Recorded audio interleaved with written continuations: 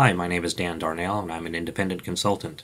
I want to show you how to call an RPG program using IBM's new EGL Community Edition product. I'm not going to go into detail about features of EGL Community Edition. There's great information online at the EGL Cafe. Just Google EGL Cafe and that will get you there. First, let's see the RPG program that I want to call. It's very simple, 2 lines of actual code. It takes in a name and returns that name with hello prepended to it. Switching now to EGL Community Edition, I am going to create a new EGL project.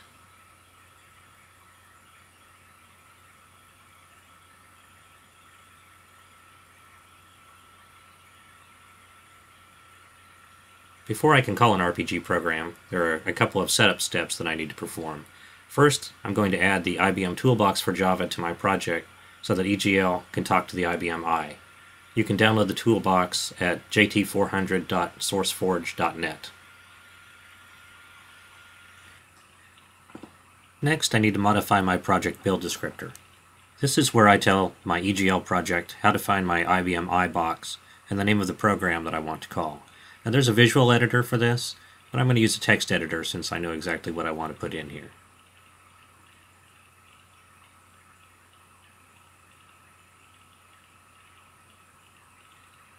And to save some typing, I'm going to paste in the call link entry from the clipboard.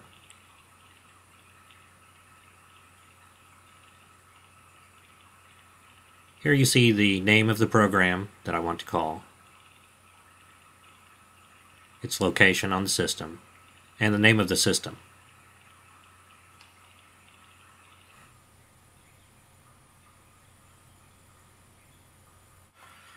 That's it for setup. Now we can write some EGL code.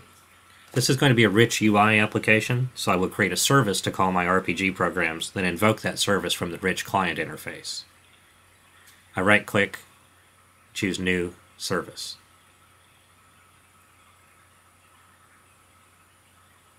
Type in the name of my package and service.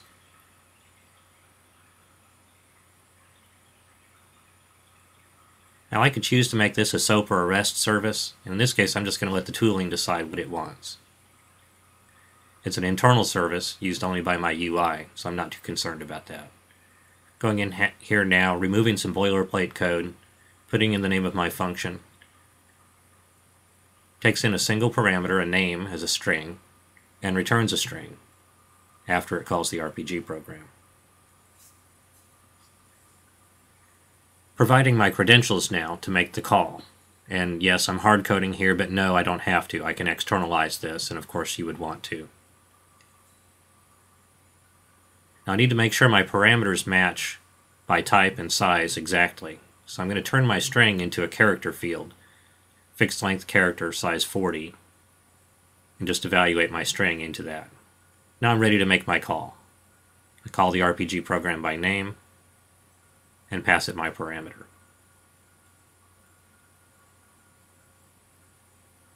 And now I'm going to return that parameter as a string to the caller.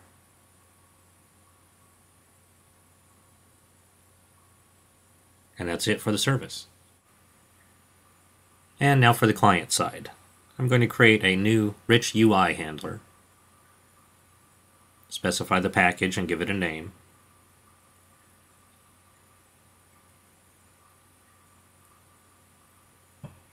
This brings up the page designer. Now using the page designer, I'm going to drop a text field and a button on this form.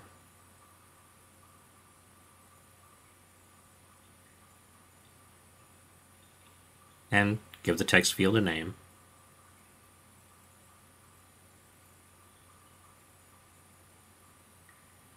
And then the button.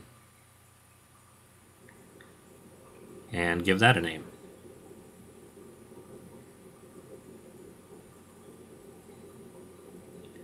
I'm going to select my button and go to Properties and give the button a label that's a little more meaningful. Now I can switch over to Events on the button and say what I want to do when the button is clicked. And I'm going to invoke a function. I create an instance of my service interface by putting in the name of the interface and hitting Control Space. And I'm going to get rid of a little extra binding information here that I don't need. Then I call the function that I created in the service. Service calls are asynchronous AJAX calls, so I have to define a place to come back to with the results of the call. And that's the returning to function that you see here. And I can use the tooling now to right-click and have the tooling create the callback function for me. In that callback function, I just simply evaluate the text field to the value returned on the call, and that's it. I'm ready to test.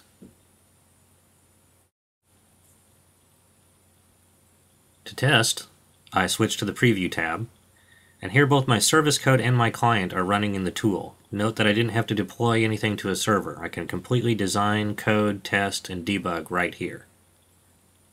I put my name in the text field and hit Go.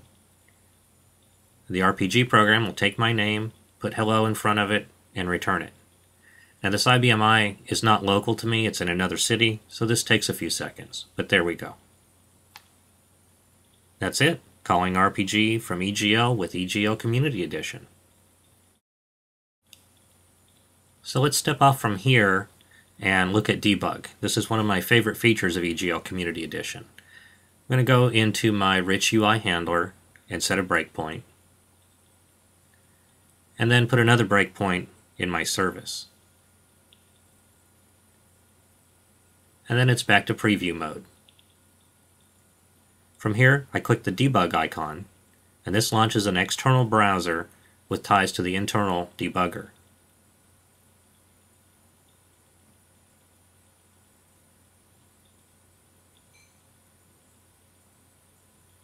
There's my app. Key in my name and hit the Go button.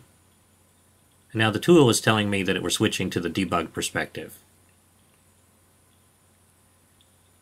And here's my client code, and I can interrogate values and do all of the other things one normally does with a debugger. When I click Resume, the next stop is in my service.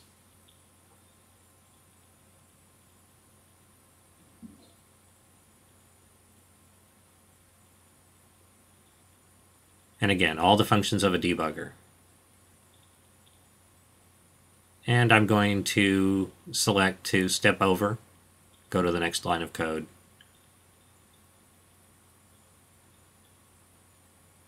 And there you see the variable. And that's it, debugging. I wrote about calling RPG programs from EGL in an article that appeared in System I News magazine back in November 2008. In the article, I detail various options for calling RPG and provide an example with a much more complex parameter list. You have other options for calling RPG from EGL, stored procedure, for example, but this type of call that I demonstrated here does allow you to use very complex parameter lists. You can find that article on my website at dandarnellonline.com, and you can contact me through my website with questions and feedback. That's the end of my little show. Thank you for watching.